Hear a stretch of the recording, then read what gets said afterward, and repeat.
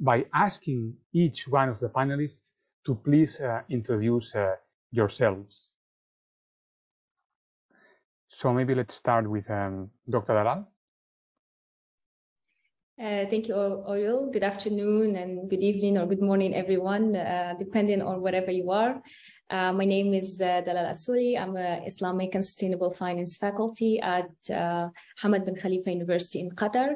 I am also board member of the Global Impact FinTech Forum, focusing mainly on the MENA region to promote digital sustainable finance.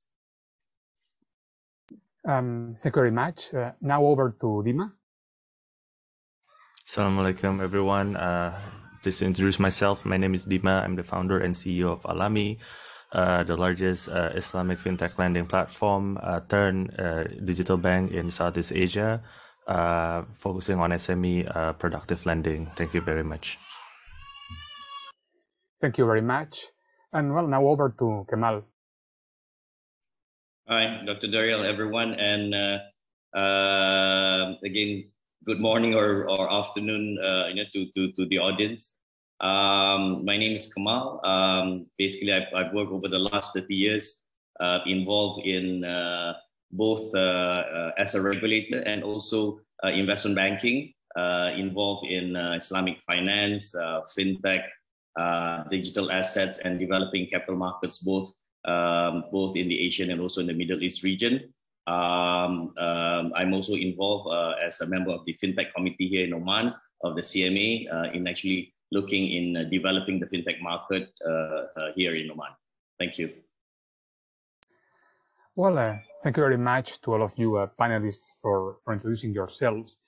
And now, well, we're going to start our discussion per se, our panel. And for the next half hour, we're going to be discussing some relevant topics in this area, in the area of Islamic finance and Islamic fintech. I'm going to start with a very general question, which I would like to all of you please respond individually, but if you feel like you need to debate as well, feel free to do it. And the idea is, how do you think fintech is revolutionizing Islamic finance and banking models? So over to any of you, whoever wants to start.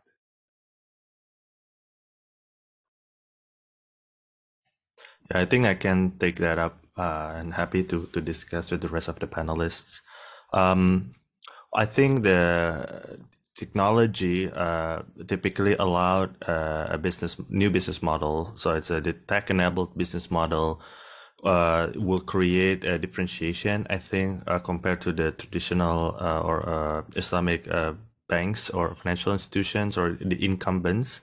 So I think it depends on the market, but for example, in Indonesia, there are certain Islamic structures or akads that is probably not that straightforward, just because I think from the operating perspective, it might not be easy to implement that akad fully, responding to the market demands and needs, etc. And this is allowed by the technology solution. So the technology component can potentially allow the financial services company to be, I would say, more affecting the akad or the structure in closer to the teachings, I would say.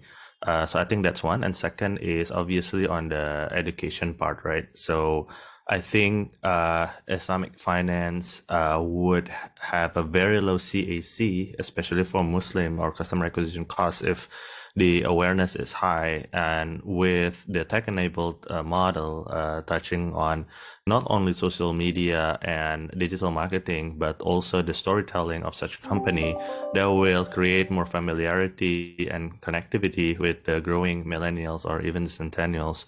So that would also helps the tech-enabled business model to flourish as opposed to the incumbents. I think that's my 2 cents. Thank you. And I think if I may add to that, I think Dr. Oriol, looking at the global level is actually, we notice that FinTech has generally disrupted the financial industry in various ways, and including the Islamic financial industry. And that is in various aspects, including the efficiency of transactions, the trustability, more solutions for data analysis, and then, of course, promoting financial inclusion, like we've seen in the case of Indonesia, and in general, also promoting innovation in fund mobilization.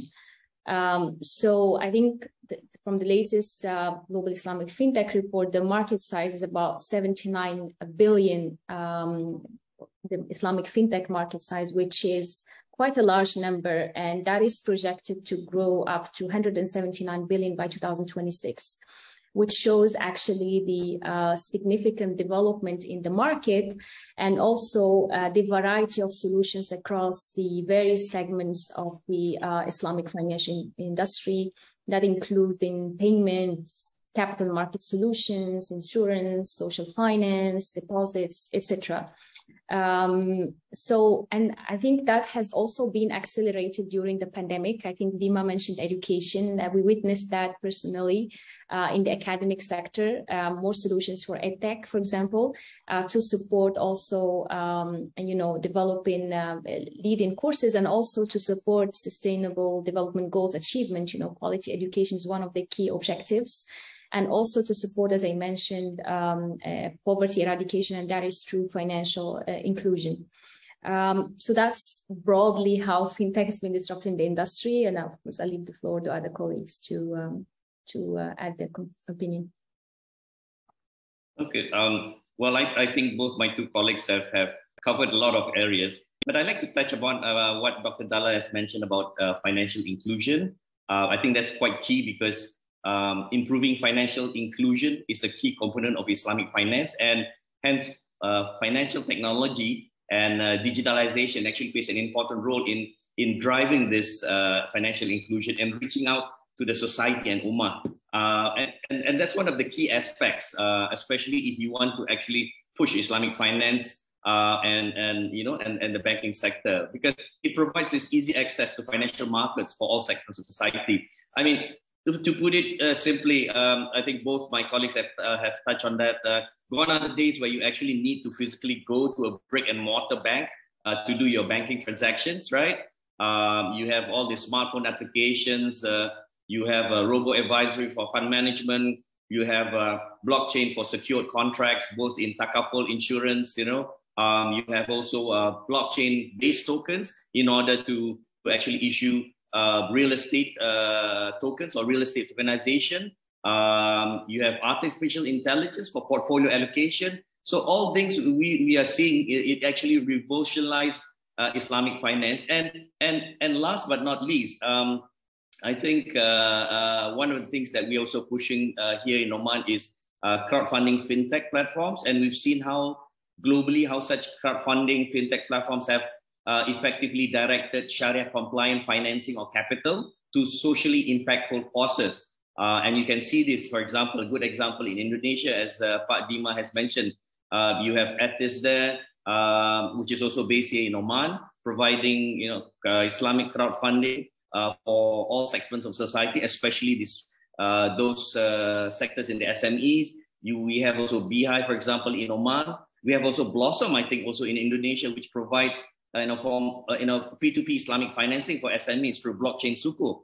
So that is actually quite innovative, and thus this crowdfunding fintech requirements, which we also have established in Oman, is very attractive, for investors to come in, and that's one way to actually attract foreign direct investments into Oman, and also into other countries also.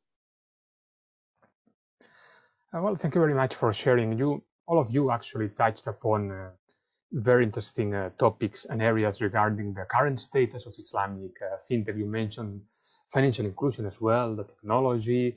I wanted to ask you about the future of Islamic fintech. What do you think the future of this area, Islamic fintech, will look like? And this is a question for all of you. So, let's start with Dr. Dalal, for example.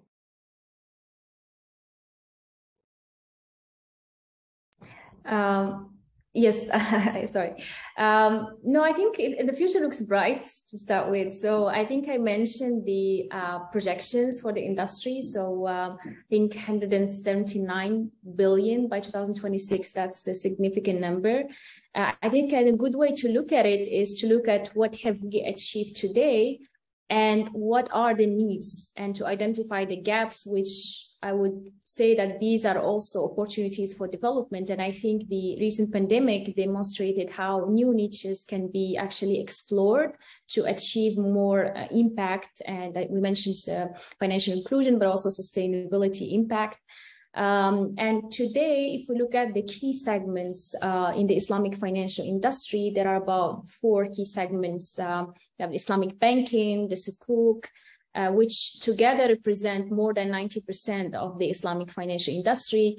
And then about 5% would be, will comprise Islamic funds, and then the takaful, which are still underserved. At the same time, if we look at the innovations that we see today in terms of FinTech, the majority of solutions are still focused on payments. And also, for example, crowdfunding. We've seen many platforms globally, but again, there are differences between the regions. But if you look at other segments like the capital markets, or even social finance, or even insurance and wealth management solutions, a lot of the markets are still underserved and still lacking innovations in this area. So there is a lot of potential in all of these segments to actually scale up the Islamic FinTech in these regions, and that will depend, of course, on a number of factors. And the key, I would say, the key trends that would support this mobilization. Number one is the need to mobilize financing. Everyone is now talking about, for example, COP27 and the mobilization to mitigate climate change, and also the SDG agenda, which actually it's coming to an end in a couple of years, where we still have a lot of gaps in actually achieving the initial targets under the SDGs. So there is a lot of potential in leveraging on these 2 key drivers that impact equally, the global financial industry, and then any national strategies globally, to actually promote more FinTech innovations in order to actually accelerate, impact. Thank you very much. Over now to Kemal, for example. Can I add, Dr. Oriol? Sure. Sure, okay. Very good points which Dr. Dalal has raised. I just like to look at simply, coming back to the question in terms of the future of Islamic FinTech. Just look in terms of conventional finance vis-a-vis Islamic finance. Now, modern Islamic finance has just existed recently. I think it's more in 1980s. Conventional finance has actually existed all this while. Now, then when you look at the FinTech space, there is, again, as what Dr. Dalal has mentioned, and I would echo that there is tremendous potential and exciting potential for this. There's a lot of catch-up that needs to be done, especially in the Islamic FinTech space.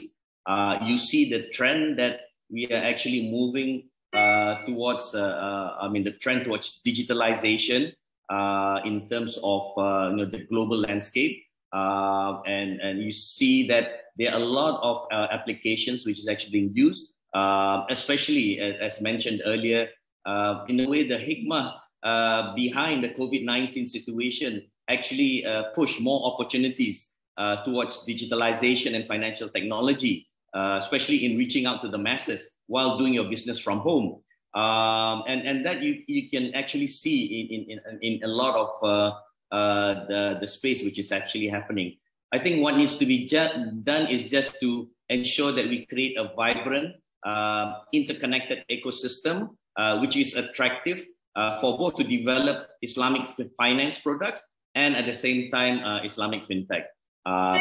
Those are just my additional points. Yeah, let me just quickly add to it. I think when we're talking about the future of Islamic fintech, I think we need to derive it from the future of fintech itself. So I think globally, we're seeing now a lot of the fintech initiative ultimately is heading towards the digital banking play. It can be through neobanking, sitting on top of a smaller bank, or even getting their own banking license, becoming a challenger bank, or playing the payment type of shadow banking kind of thing through their ecosystem. So ultimately, they're all going there because the economies of scale and revenue from the biggest revenue driver will be from the spread ultimately, because crowdfunding at the end of the day is the last mile financing platform. So looking at that kind of trend, and also another trend in the big market would be the B2C play on the banking side will come very quickly, and then all the big boys are coming in. So at the end of the day, now the theme is actually going to B2B banking, right? The SME banking and stuff, which is a more fragmented and more, I would say, vertically focused. So looking at that trend on the fintech industry itself now, how do we see it on the Islamic? So there's a gap between the adoption on the conventional fintech and Islamic fintech. What I see, the gap is actually getting shorter. So the expectation to catch up is actually there. So like, for example, for us in Indonesia, for the B2C play, we're launching our digital bank called Hijrah, hopefully by end of this year, inshallah. And the reason why we decided to go for B2C is because there's none serving the market, right? But then if there's like more competitors coming here, then we need to go push on our B2B side. So I think the Islamic fintech space going forward will more or less follow the fintech industry in general. Now, the only thing is the differentiation, right? So I think social finance is something that is close and ingrained within the model of Islamic finance itself. And this is something that is, I think, different than the conventional finance. So this would be something that could differentiate and eventually lead to a blue ocean for Islamic fintech players, and really distinct itself from the fellow conventional. Hence, the economic benefit when it comes to the business model will be there. So that's what I think. Unless the Web 3.0 will come, and that would probably change the whole thing. But from Web 2.0 perspective, I think that's going to be the trend. Well, thank you very much for sharing all of you your thoughts. Now that we covered like the current status of Islamic fintech, what you think the future will look like, I think it's important as well to talk about each of your respective countries, because one of the most, I would say, interesting things about an event like this one is precisely the fact that each one of us either comes or is based in different countries. I mean, I'm currently based in Spain. Kemal is based in Oman. I mean, Dr. Dalal in Qatar, Dima in Indonesia. So I think this makes our debate much more interesting in this sense. And I wanted to talk about what current initiatives is your country, your respective country, working on right now in the area of Islamic finance and Islamic fintech. We all know, for example, that in Dubai, the IFC has been investing heavily into fintech to spur the growth of the Emirates Islamic finance industry. But what other initiatives each of your countries working on right now? Let's start with this time Dima, for example. Yeah, I think for Indonesia, the Indonesian government over the last 2 years come up with the special committee to accelerate the growth of Islamic finance and halal economy called KNIKS. And I think the major breakthrough that we have in the market, for better or for worse, is the merger of the state-owned Islamic bank from 3 big banks into 1 bank. So the rationale behind that is that with better capitalization, then it can now serve like corporate clients, for example, which traditionally hasn't been really touched by Islamic finance. At the same time, solidifying the branding for like one mega Islamic bank in Indonesia. So that's one. And second is they're trying to come up with a halal industrial zone as well. I think that's still in progress. And the decentralization after our reformation, it also helps towards this initiative. Like we have Aceh, the region on the north of Indonesia that implementing Islamic law within that province. So all of the banks that is non-Islamic needs to go out or convert into the Islamic banks in Aceh. Now the West Sumatra is also trying to convert the regional bank that they have into Islamic, followed by the two other provinces, Riau and West Nusa Tenggara. So we're seeing the what do you call it, the dual approach between the central government and regional government, or like the US States government, is really like helpful to really push the adoption and building the infrastructure for Islamic finance in Indonesia. On the technology side, there's more and more initiative. We have the Association of Islamic FinTech in Indonesia. There are more members coming in every year, and I think the alignment with the ministries are there as well. So like the central bank come up with the Islamic Indonesia Sharia economic festivals every year, supported by any other line ministries. So I think what's unique in Indonesia, I think my last point is that a lot of the initiative is actually not top down, but more bottom up. So I think traditionally in Indonesia is always like that. So we think it's healthy because it's really driven by the market demand rather than the government direction. But obviously, if the top-down approach works, I think that will be great and even accelerate things faster. Thank you. Thank you. What about Oman, Kemal?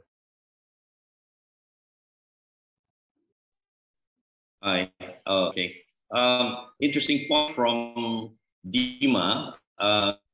Well, in terms of Islamic finance, now Oman was one of the last starters in the GCC. We only started Islamic finance in basically in 2013, developing it over the last 9 years. But I think even if you look at some of the international Islamic finance reports, I think Oman has actually made a lot of catch up and able to learn from some of the challenges which has been happening in the global landscape.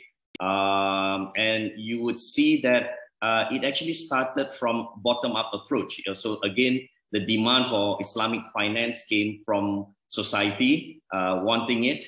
It was not done on a policy basis. So that started Islamic finance. But at the same time, looking at the FinTech side, that's also a top-down approach whereby there are policies in place. And that's where we have the Oman Vision 2040 and also the Oman 2030 digital strategy, which is actually encouraging digitalization and innovation for the country. So those two are the key roadmaps in wanting to pursue this further. So while you have Islamic finance, which was actually came up from the demand from the people themselves, but at the same time, yes, some policies have been put in place. And in order to push that further in terms of the FinTech side, that's why you have both the two roadmaps, Oman Vision 20 and Oman 2030 digital strategy. Now, where it comes in and it's relevant to, because at the end, I mean, Islamic finance, FinTech cannot actually operate, in silos. So you need to connect it back to the economy, and that's where it plays a major role in actually developing the economy and society. And you've seen as part of the diversification program in the GCC, for example, again, because there were the oil crisis when prices were down. So I think all GCC countries were looking at diversification. And one of the key aspects also was one of the strategies here in Oman.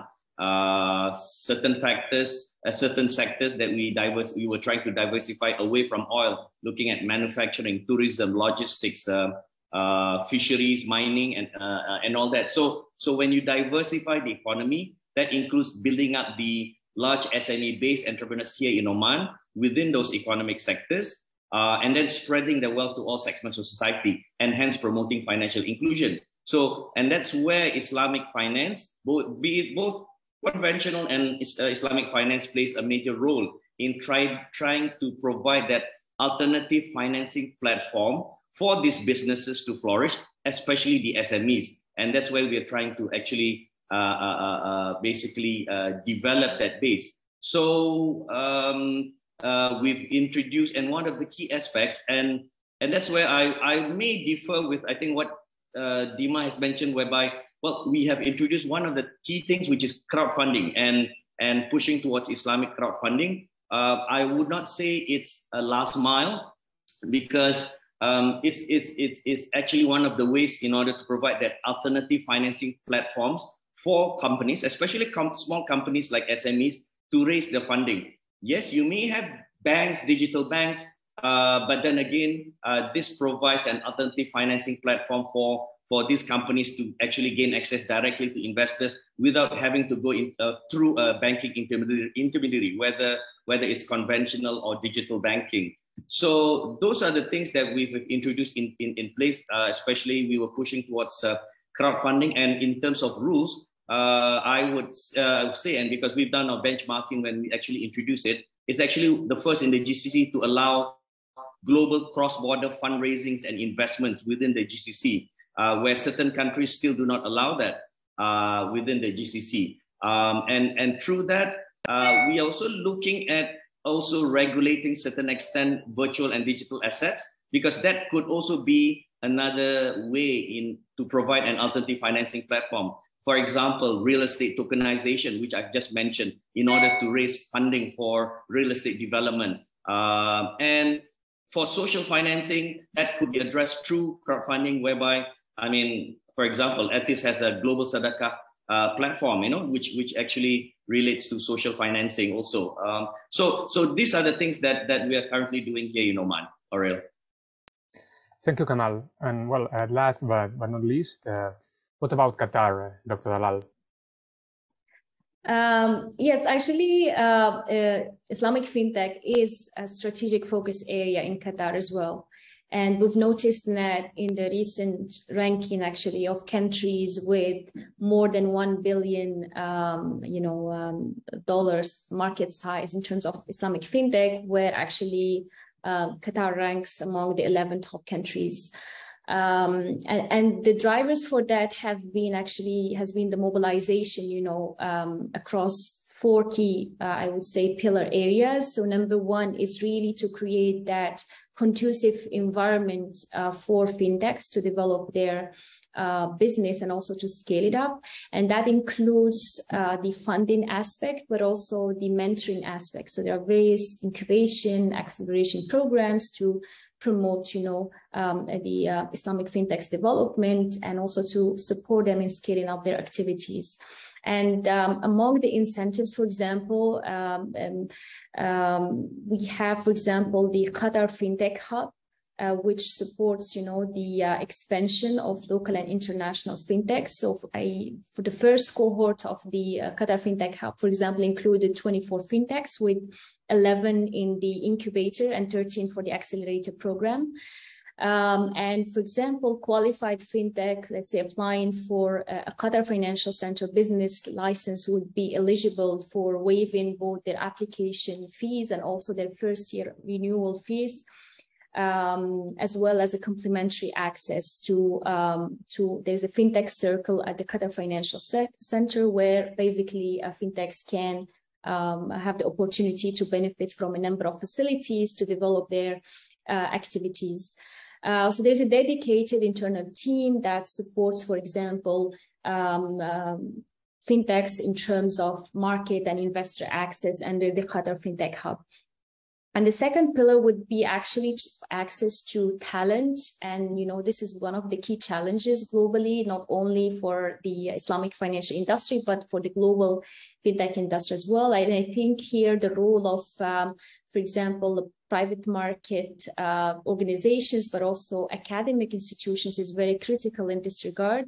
And I think at HBKU, we've been pioneering in terms of revisiting, for example, our Islamic finance programs to integrate dedicated electives, modules to FinTech, and also to integrate some of these considerations that we have been discussing, across the different courses, for example, at the programs, but also to expose students to latest developments, either in their research or also in terms of the interaction with the industry. In terms of the market awareness, as you know, we have recently established a gift chapter in Qatar, and that would be mainly focusing on the promoting digital sustainable finance in the region. But we have also launched a gift research working group, which will be kind of the research arm of GIFT. And the idea is that to also promote awareness and capacity building for both private market institutions, but also among policymakers to create more awareness in terms of Islamic finance development and also, to promote innovation. And the third pillar would be to actually, supporting that innovation awareness pillar is really to promote the development of an engaged customer base. And that is to ensure the sustainability of Islamic fintech startups, which will depend, of course, on enhancing, for example, security issues, user convenience, customer-centric innovations, etc.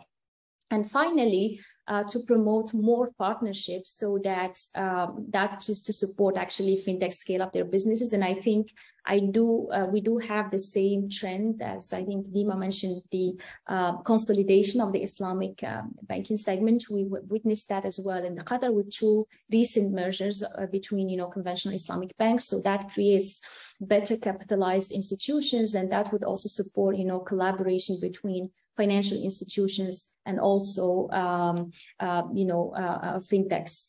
And finally, I think also to promote partnerships, we have created an Islamic finance task force at the level of the Qatar Financial Center, and the idea is to bring together the key stakeholders in the country and then to promote innovation to further develop, for example, capital markets. One of the key issues in general in the GCC is the underdeveloped capital markets, so we're looking to use fintech as an enabler, for example, for the development of Islamic capital markets. I think I'll stop here. There are more things to share, but just for the sake of time. Well, thank you very much for sharing. And given that we only have like 2 more minutes before finishing this panel, I would like to ask you one final question, which I don't think you are going to be able to solve like each one of you individually. So maybe just 1 or 2 panelists should focus on this one max. And I'm going to talk about technology. How do you think Islamic finance and banking can leverage the use of technologies like blockchain or artificial intelligence? So whoever wishes to reply, please in 1-2 minutes or max.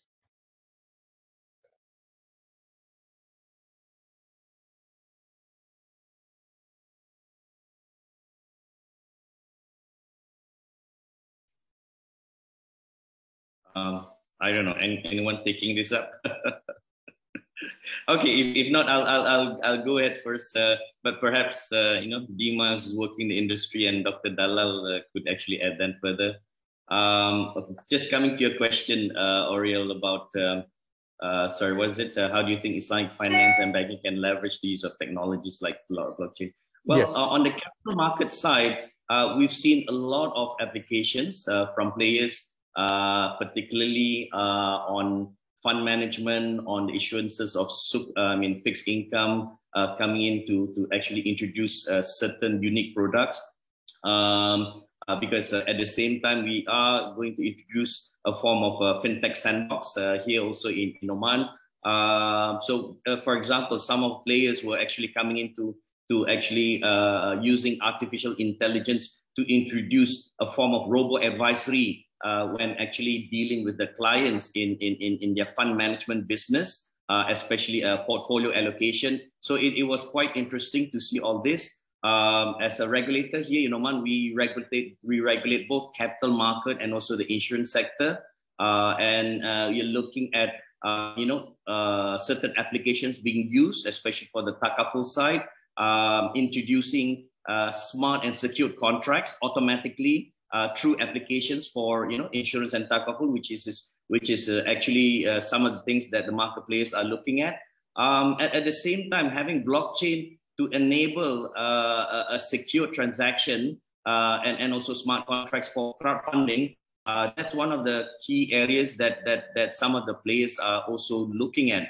And also on the other side of it, which relates to payment system. So the question of CBDCs, central bank digital currencies being used as a form of payment. That's something that is being explored, especially for investment or payment to merchants. I think those are some of the things that we've been seeing within the industry here in Oman.